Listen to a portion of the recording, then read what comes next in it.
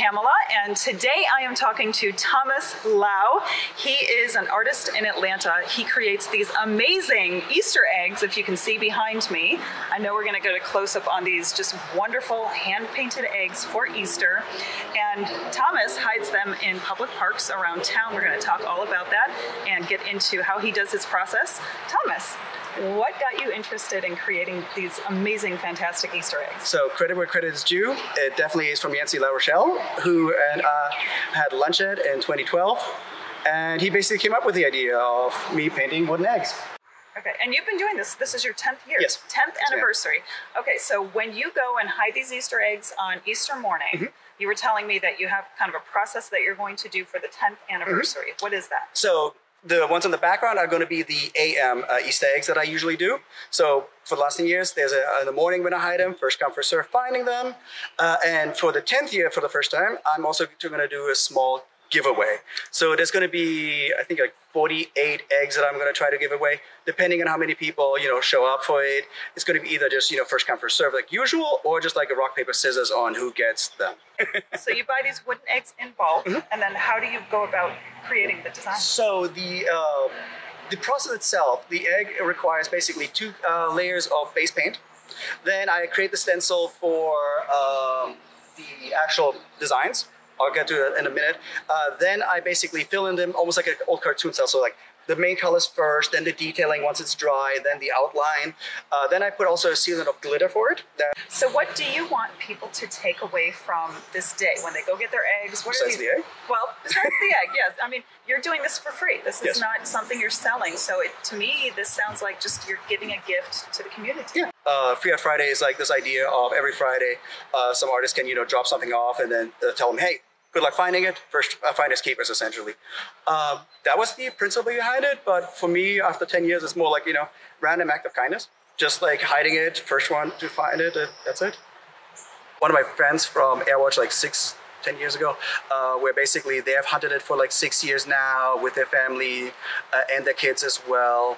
Similarly, another one is looking forward to it this year again with their 3-year-old, I believe it is, and their newborn as well. Again, I paint eggs, hide them in public park, first come, first serve. That's literally it. I mean, there's just a random act of kindness.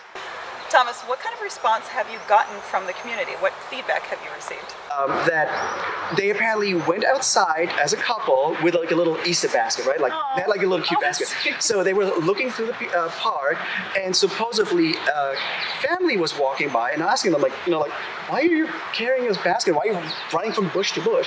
And so they explained the event, and it turns out apparently this family was looking for an apartment in the area with their 2 kids, and so they decided, instead of looking for their partner for now, to actually, divert a little bit and then just go hunt eggs with them. So one of my old coworkers from Airwatch also has I hunted them for 6 years now. So with their kids now too. Similarly, there was one that's actually looking forward to the 10th year. It's really become a tradition for them, and probably for a lot of people in the community. I know I am going to be joining in this year. I will be finding an Easter egg or 2, or maybe hopefully more. Speaking of which, how can people find out about you? Where are you on social media? And how can they find out when you're doing this? So I always announce the event the day off, because right now we still have a few days ahead of it, so I'm still looking for locations now that the weather is. I'm going to use it as an excuse to walk my dogs in different parks, but it's only on Instagram, and my tag is Easter Bunny Assistant. Easter Bunny Assistant with underscores in between each word. Yeah, Easter _bunny _assistant on Instagram. I don't take credit for the Easter eggs, so I'm just the assistant. Sorry. Maybe you might run into the Easter Bunny, though, if you're lucky, when you go hunting for these eggs, right? Yep. Thomas, thank you so much. It was great talking to you. I'm so happy to meet you, a true artist and somebody who really just wants to give back to the community. It's a fun hobby. I have no life.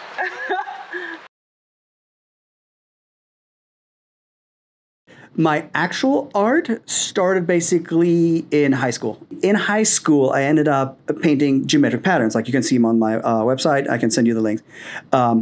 Initially, it was like kind of like small pieces, like, like a normal paper. But, and this is the key, I can't, I like to do some art and I will still listen to everything. And so my English teacher actually noticed that I doodle, and she came up with this agreement between me, which makes sense, and I'll explain in a minute, because she was like, hey, as long as you are able to do your work in class and do your homework, you can draw as much and as little as you want in my class. Instead of having this little normal sheet of paper that I started with, I ended up going to like the art store and getting myself the 1 foot by 2 feet piece of paper, because now I could suddenly experiment with other designs, right? So I just started drawing bigger and bigger and bigger and bigger.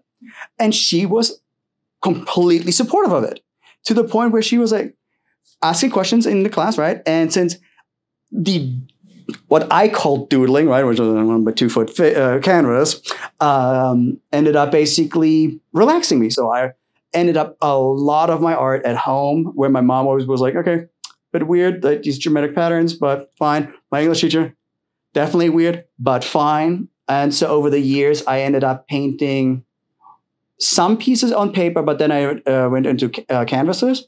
So right now, after my Easter eggs are done, which is takes 4 or 5 months out of the year, then I go back. It's basically an idea that came back. Again, I'm going to blame somebody else. I don't take responsibility at all, because my ex-wife and I went to St. Joseph's Dog Island Park in Florida, I think is the name. It's a mouthful, yeah. So what I did is actually collect seashells. They have like these big ones that are like big as a whatever this normal seashell is. I think I have the pictures. I'll send you the pictures too.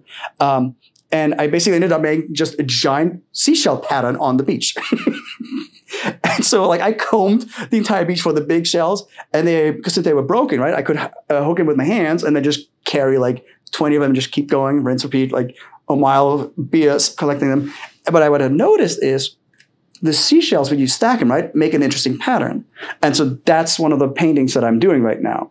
And I call it the variation pattern, because variance pattern, because basically the one that you see on my website is basically 1, but then is what if you do mirror it, right? It was the 2, which I already painted. But in my usual madness, I decided, instead of just doing a 1 by 1, as I did in the stencil at high school, I decided to do a 1 by 1 foot canvas, then a 2 by 2 foot canvas, a 3 by 3 foot canvas, and a 4 by 4 foot canvas. So the series that you're looking at is going to be basically a variation of 1 that's already finished, variation 2 that's almost finished, because I'm going to finish the 4 by 4 foot canvas. Variation of 8 is done. That's what the first one I did, just wanted to see. But then I'm still missing the variation of 3, 4, 6, 9, and 12. And that would be then basically done in maybe 5 years. Then I basically go back to one of the patterns that Shanta liked.